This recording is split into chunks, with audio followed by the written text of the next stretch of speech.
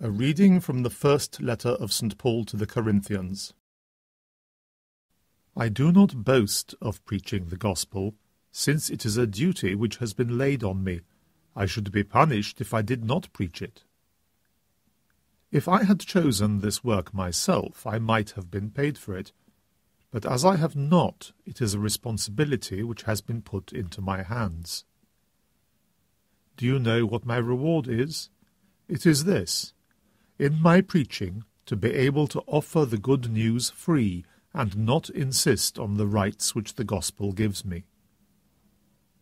So though I am not a slave of any man, I have made myself the slave of everyone, so as to win as many as I could. I made myself all things to all men in order to save some at any cost, and I still do this for the sake of the gospel, to have a share in its blessings. The Word of the Lord.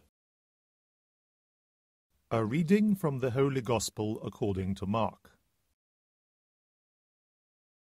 Jesus showed himself to the 11 and said to them, Go out to the whole world, proclaim the good news to all creation. He who believes and is baptized will be saved. He who does not believe will be condemned. These are the signs that will be associated with believers.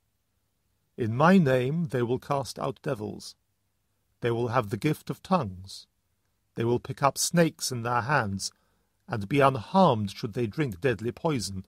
They will lay their hands on the sick, who will recover. And so the Lord Jesus, after he had spoken to them, was taken up into heaven.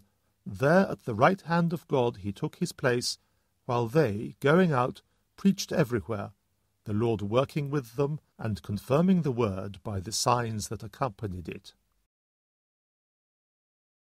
The Gospel of the Lord.